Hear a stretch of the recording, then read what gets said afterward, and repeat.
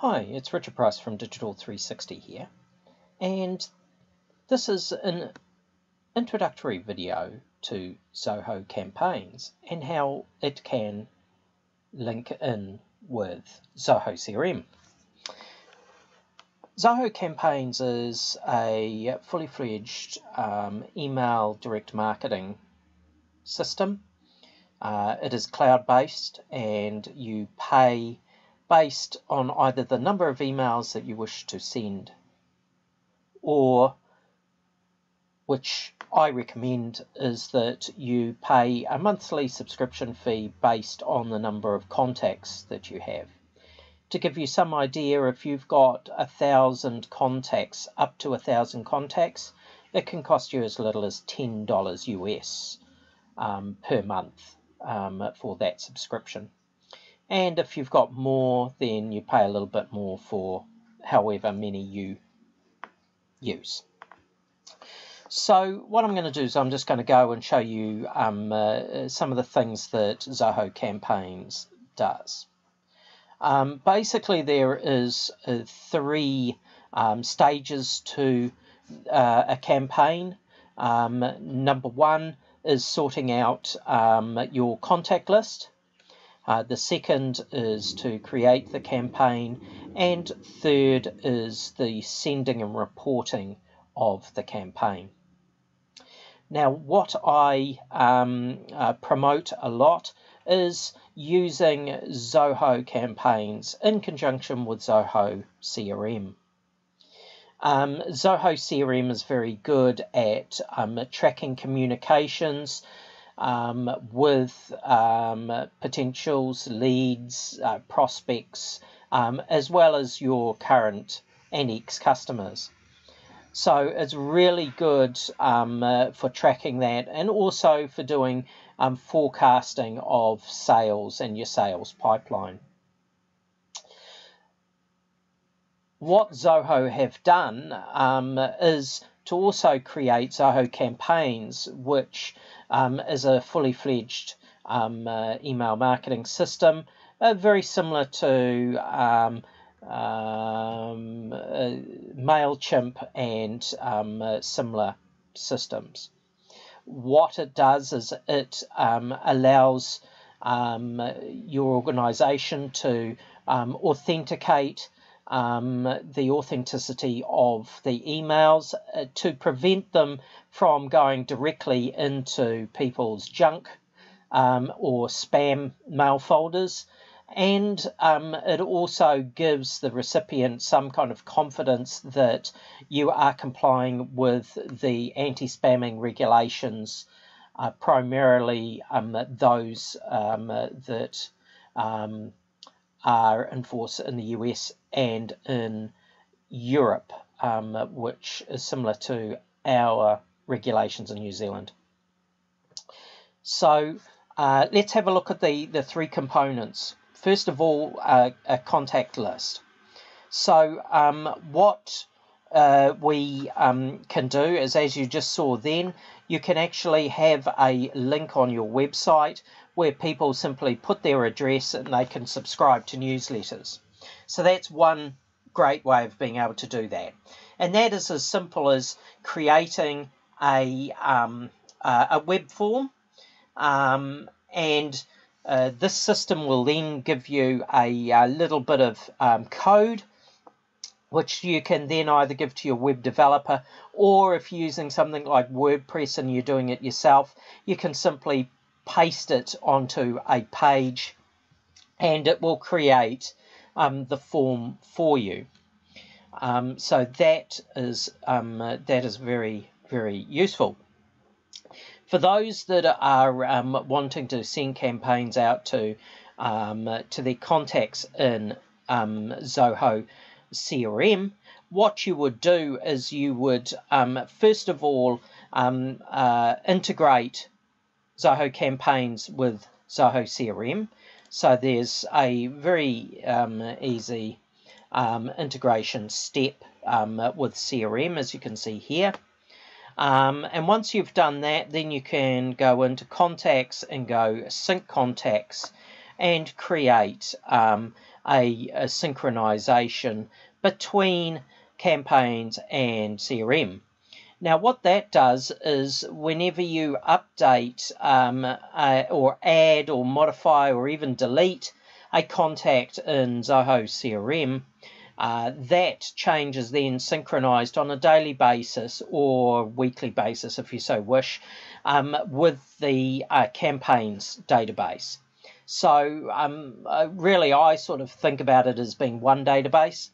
And it means that all your staff members, as long as they're keeping the CRM system up to date, then it'll go out to the proper people when a campaign is sent out.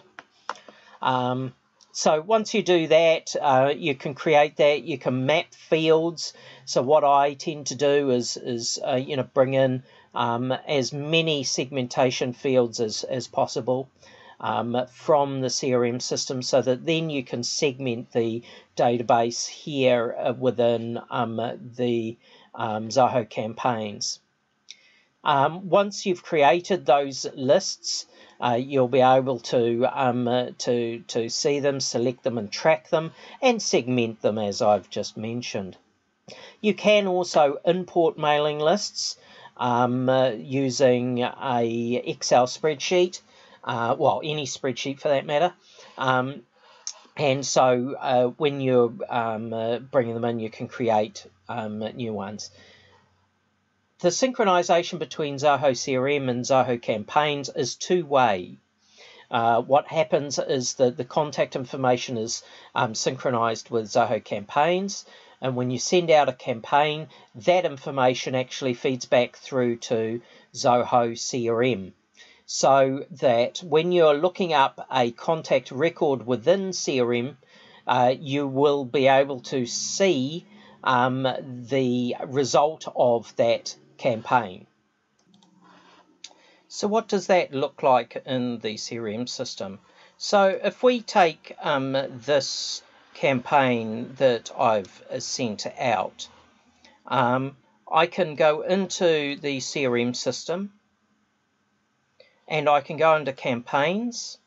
Please don't get them confused. This is the campaigns module within CRM, whereas Zoho campaigns is actually a separate system, an account, albeit that it's a single login. So I can see here that there are several email campaigns that have gone out. So if I click on this, I actually see the results of this campaign. Now, I can see the results in Zoho campaigns, and in fact, I can see quite detailed reports, and I can actually create quite detailed reports in relation to this particular campaign and campaigns.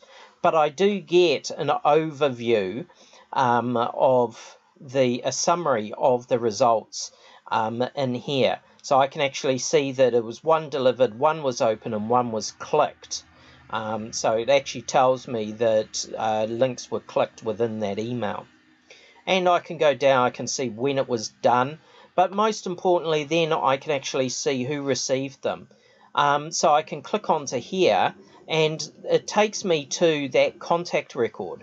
So it's Mr. Price at Digital 360 Limited, and if I scroll down to the related records, I can see down here campaigns, and I can actually see that there's been several campaigns sent to this particular contact, and I can see that one in this particular campaign, they not only opened it but they clicked it, and I can see that these ones they have opened it. On the flip side, if a salesperson is going and doing a visit and they actually come down and see, oh, they're not opening them, or more importantly, if they are clicking on them, you can actually delve in a bit more detail in Zoho campaigns and be able to see what they clicked in and therefore what they're interested in, and you can go pre-informed into a sales meeting with that information. So going back to campaigns, once you've created the sync, The sync can be done, as I said, on a one-off basis or a daily basis, which I suggest, or on a weekly or monthly basis. And once you've done that, then you will have a list, and then you can segment that list. So that's the first stage. Second stage is creating the campaign itself. So what you can do is put in a name, so test campaign, and you put a subject line, free products. You can put in, a sales team, or you can have it more personal. You can select, so you can add more than one sender to your list and then select from that.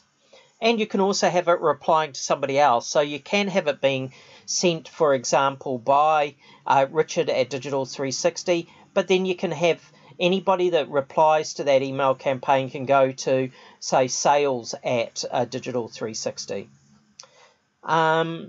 You then go in and you create a content. I tend to just send HTML. I go templates. There are lots of templates, as you can see here. If I click onto this and choose that, it already has some of this. I tend to use blank templates because it's actually easier and quicker than trying to manipulate predefined templates. So once you've done that, you can save and close. So that's the content done. You can have links to downloads or attachments.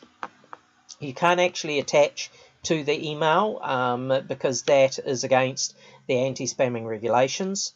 You can also embed or have links to videos. So I usually have an image with the play button and a link, and so people can actually see that and click on it and go through.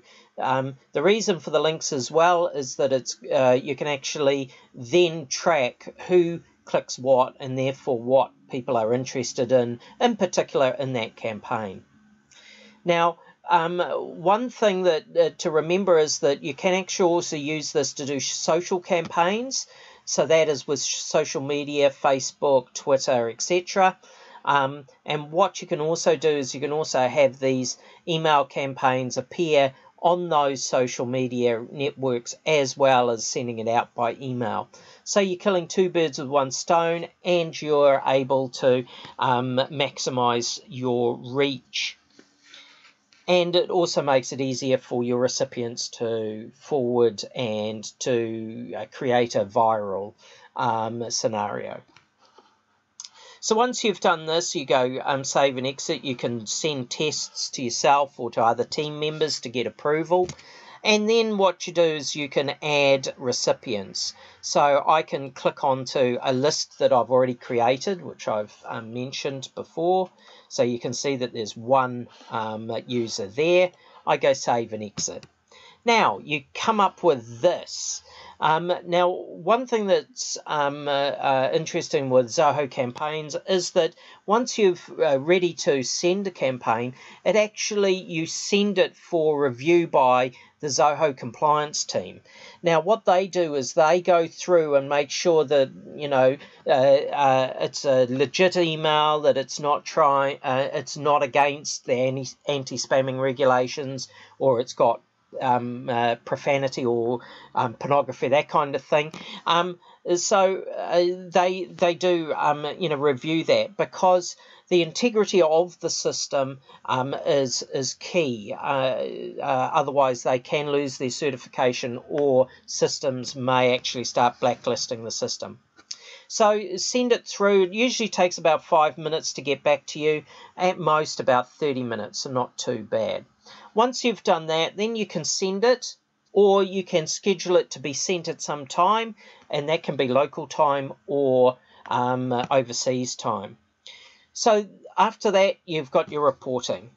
Thanks for watching, and if you've got any questions, email me, richard@digital360.co.nz. Thanks for watching, and have a nice day.